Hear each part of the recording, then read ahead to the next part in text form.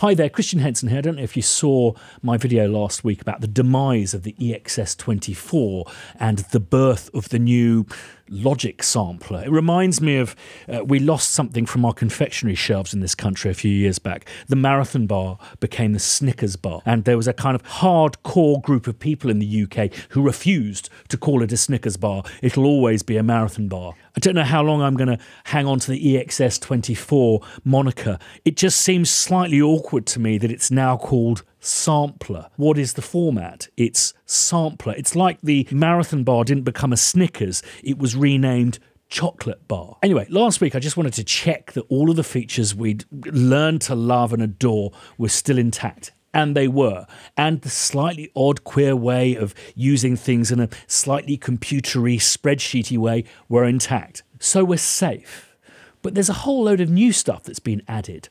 Automatic stuff that I'm told will make our job as sample developers, as sound makers, easier. The reticence I have with the word automatic is it often means easier, but rarely better. It's quicker to learn how to drive if you're not having to learn on stick. We know what auto-tune can do to a vocal, but what I really fear with automatic is what I refer to as the dishwasher effect. This is where you spend 15 minutes rinsing plates, meticulously stacking them in your dishwasher, only to find 3 hours later that not only have the plates not been cleaned, the pasta sauce that was on them has now been ossified into a kind of reddish anthracite that you have to chisel off.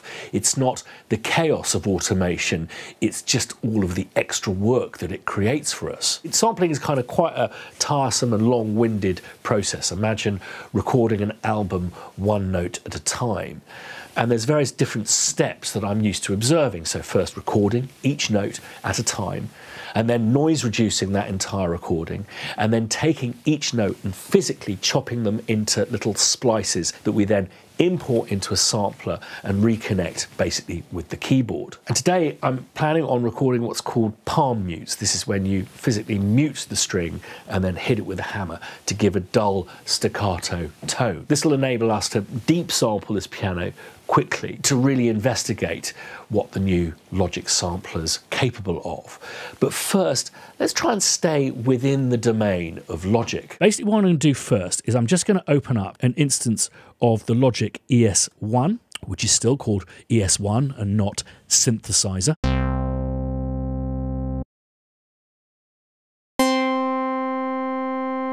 Okay, so olden days I'd do this. Bounce, synth test, bring it back in, and then I'd edit these two, and I'd get one of these on a beat. Let's get this on 1.2, and then I'd drag it back maybe a quarter note, bit of title, a little bit of a tidy at the end, and then export audio files. Back they come, and there they are. Okay, then what I'd do is we'd set up a EXS, where is it? Sampler, zone, load audio files. What it would usually do is usually give me a prompt at that point of where's it importing it to. So basically, I think what I've got to do now is actually auto map root note from audio file names. And that's tasty because not only has it auto mapped it, but it's stretched it out. So we've gone up there and it's kind of met in the middle there. And then what I'd basically do is have a little look at the old start point, sample start. I think those should both be 6,000. There we go. And then that should give us... And then I'd loop it, find the zero crossovers and all of that kind of stuff. So let's look at the different ways that we can automate that process. Get rid of that group and therefore should get rid of all of the samples. Yeah, group's gone, so that's now an empty sampler. So I wonder whether we can just take the bounce and put that in. So that's great. So that just drags in directly from the Finder. But also, I wonder if we can just go like this. Now that's rather clever. So that's basically bounce it down and it's whacked it in there. But obviously these two notes still need to be chopped up. Split at notes. Well, that's all fancy. So we've got the full file and we've got the C2 and C4. So then we can go auto map, pitch detection.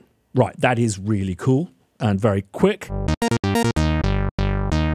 Now, this is something I'm instantly finding really rather frustrating with the plugin, is that the keys that you use for Logic are still active when the plugin is open. The most annoying thing is if you do something like that, make a mistake, and then undo, it actually undoes whatever your last step was in the sequencer, which is a bit diabolical, particularly the size of this screen, how big it comes up.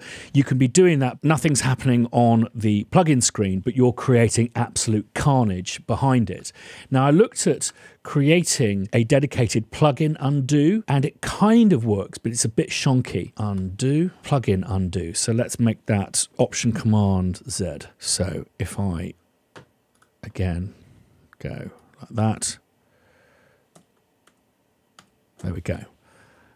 But that's going to take some muscle memory learnage. The other thing I want to try is this other automatic function, which is the looping function. Loop, auto loop. Not bad at all.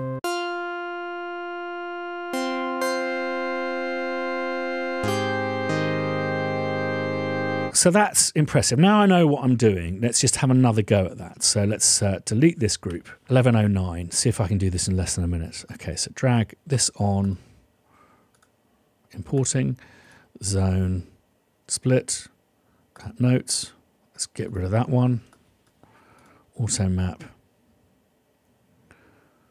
pitch section, and then loop, auto loop.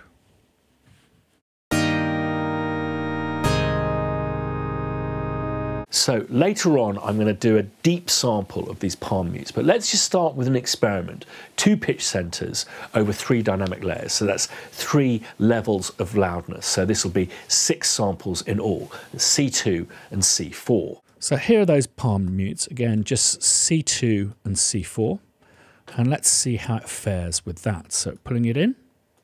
So can I pull the audio in? Yeah, very nice. And that is actually bouncing the audio, splitting at notes. Okay, that's interesting. So that's just basically not seeing the notes. So let's do it split silence. And basically what it's done is just chopped off the end there. Now, what I'm finding interesting about these auto functions is it's not giving you any parameters to work within. So, for example, when you split silence in Logic, you get all of these kind of things. It's not a great way to create samples, I may hasten to add. Okay, so it's not going to split automatically for us, but we've got 6 notes. So what if we were to just simply copy this 6 times and edit it within, just want to say EXS. That's kind of a bit funky the way it does that. Let's see if we could just edit it within this. So we've got this snap function. Let's just try the old transient. So we've got this. And then do that, and then this, and then do that. And then do so, can you find the pitch now? Remap, auto map using pitch detection. Right, it's a little bit confused there, isn't it? Remap to white notes, pivot on corner. So that stacks them quite nicely. Remap, fill gaps. I would have preferred it if it stretched down from here to there and then down from there. There's a video linked above about why I think samples sound cooler when pitched down. But let's just go with this for now.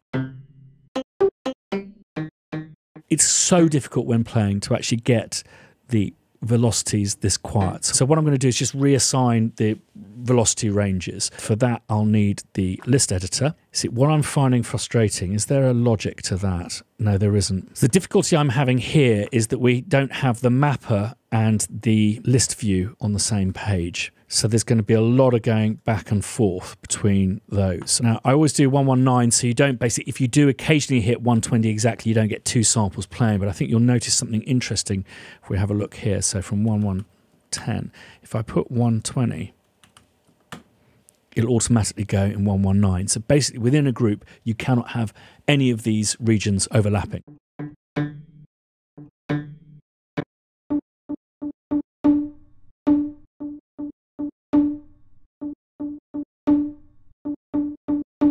Okay, and then what we could do is just adjust the old decay.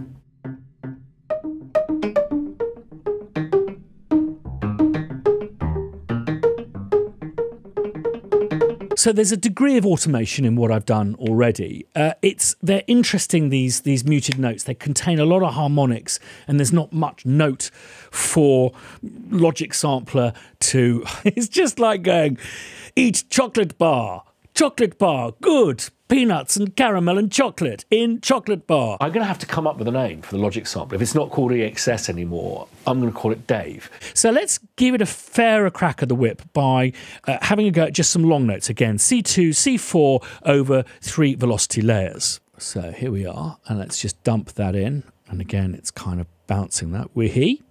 And then let's go split at notes. Right, that's better. So 1, 2, 3, 1, 2. So 1, 2, okay, 3, 1. Okay, but it's just not seeing these, which is unusual. Okay, so let's, instead of notes, let's go split at silence. Okay, it's not liking that either. All right, so let's just do that by hand again. Let's see how quickly I can do that. This is annoying. I mean, you can do this in Kontakt, but it's a living nightmare. I'm loving the size of the screen.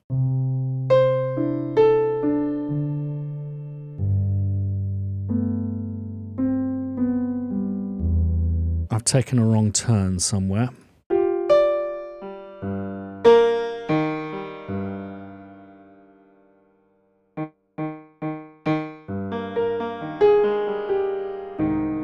Not the nicest sounding piano library ever. So whilst the auto sample thing is a bit of a disappointment for speeding up the process of sampling a piano, the key change here is that we're totally missing the steps of editing and retitling, that all-important aspect of the process where you really have to organise all of these little splices so that you can implement them into a sample. So what if we were to deep sample the palm mutes, but just to keep it as a single audio file and get Dave to basically address all the different points in that audio file, as opposed to us having to splice it up and name it.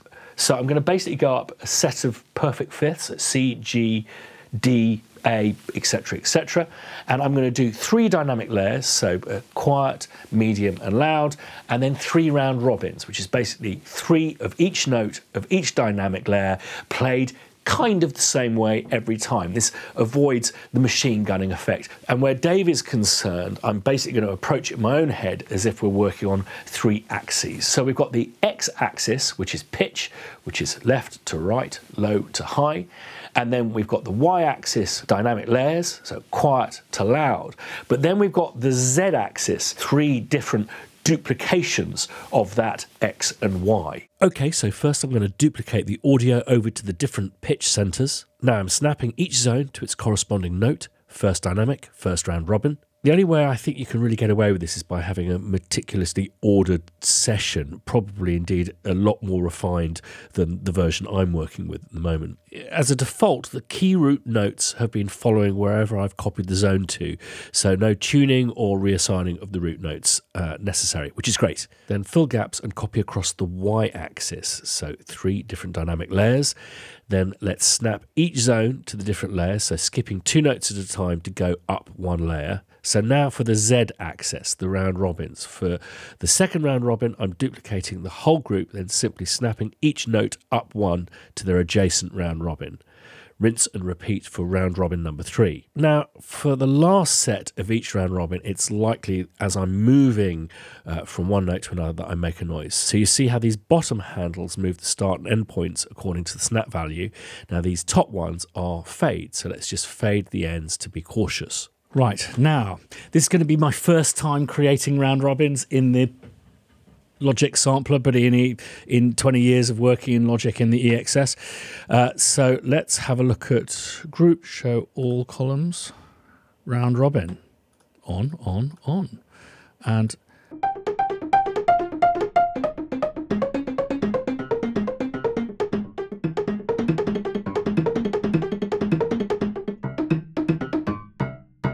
So I think for me, this marks a potential divergence in the way in which we think about sample instruments, which are usually made up of lots of little slices of audio, into just a different way of working with audio within your DAW. As a developer, I don't see us adopting this method anytime soon. Imagine having 70 people working on just one audio file. And indeed, whilst we've deep sampled to a certain degree, I think it's about 80 samples. If we were to go any deeper, I can imagine it would be a confusing kind of maelstrom of different address points. However, Logic Sampler does have some very clear inbuilt limitations, namely only 99 voices. So for me, it still very much feels like a tool within Logic or a composer's tool.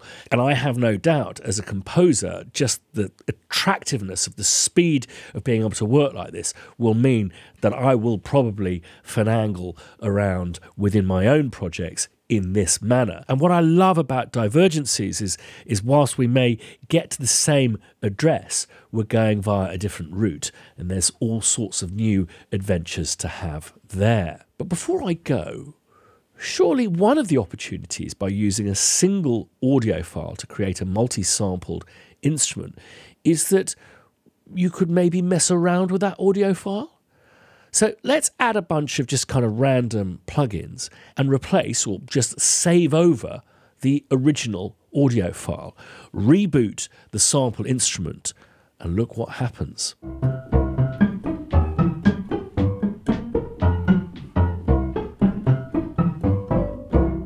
My mind is starting to wander with opportunities already.